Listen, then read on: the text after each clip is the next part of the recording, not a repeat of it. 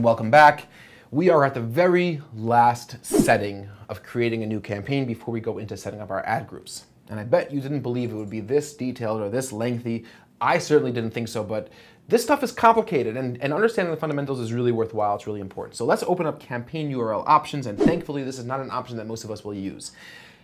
The overall concept here is appending information to the final URL of your ad, so you could pass tracking information and information about the click to the tracking softwares that are associated with your campaigns. And if that sounds complicated, it sort of is, and it's sort of not so important, because if you're using Google Analytics, which is linked and synced up with Google Ads, you really don't have to worry about this.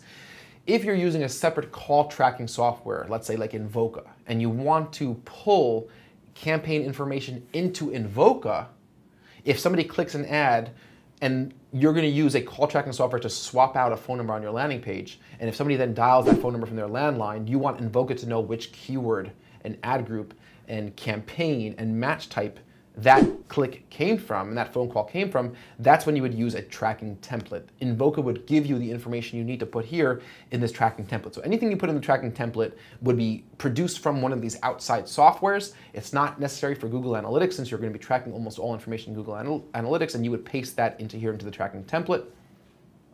For example, in Google Analytics, just to give you a sense, you'll know if clicks came from Google. You'll know if they came from a certain campaign. You'll know which ad group they came from. You'll know what keyword was triggered by which search term. You'll know what they did on your site. You'll know if they converted, right? You'll know all that information.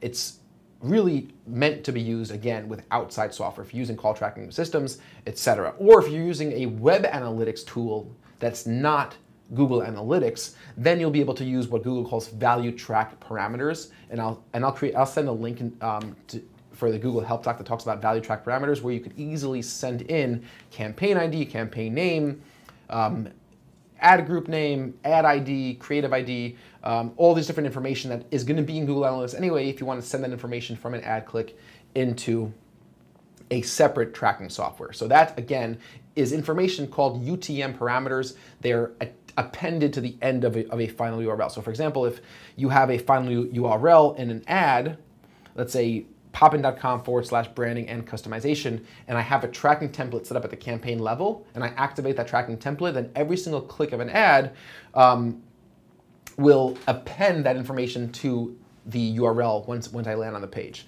Now, you're able to set up tracking templates at the ad level. The problem with doing it at the ad level is it's a pain in the neck to have to change every single time. Not only do you have to go into the ad level to change it or change them in bulk at the ad level, but if you change the tracking template, it puts your ad into review again. And ads, whenever you change an ad, your ads could be in review before they're approved by Google for up to a day. At our agency, we usually get them approved within 20 minutes, 30 minutes. Certain accounts we could just call and get them approved. But if you're not attached to an agency or have priority support from Google, it could take up to a day to approve your ads, which is why it's always better if you're going to be using the tracking template to set them up at the campaign level.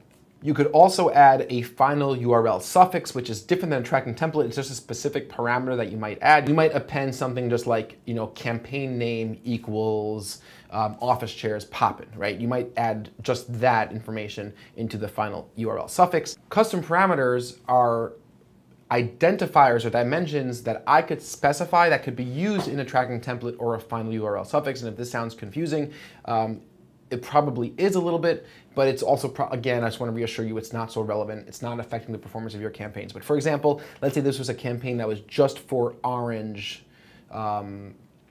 This was just for orange chairs, orange office chairs, for example. And I want to pass to my analytics software for some reason that these are clicks coming from an orange campaign, because I could have my campaign name be labeled orange, but let's say I want to use that as a custom parameter. So I might do something like name is going to be color and value will be orange, which means that the value of that parameter when somebody clicks the ad will be orange. And my value could have exclamation points, it could have all different sorts of symbols. It could be anything, but I'm just going to label it orange for now. So just to show you as an example, in the tracking template, this is not what a full tracking template might look like, but it might be like poppin.com / a question mark for the beginning of UTM parameters, and I might have, color equals my custom parameter that I just created, color.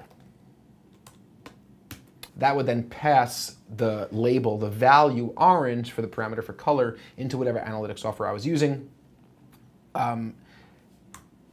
Tracking templates and all these sort of custom parameter stuff, it is complicated. I don't profess to understand the technology behind it all. I don't always understand how these systems exactly work or play along with each other. I know enough how to set up tracking when we need to set it up, of course, but I never really got too deep into the weeds with tracking templates and custom parameters, because most of the time we're using Google Analytics and we have to set up call tracking. Then we're given the proper values to enter for the tracking template, and then whatever third-party softwares we're using will get the information that they need. So that's pretty cool.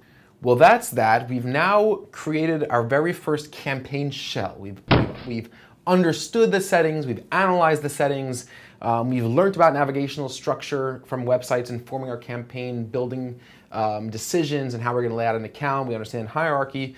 Now we're going to go ahead and click Save and Continue, and we're going to be up to setting up our ad groups.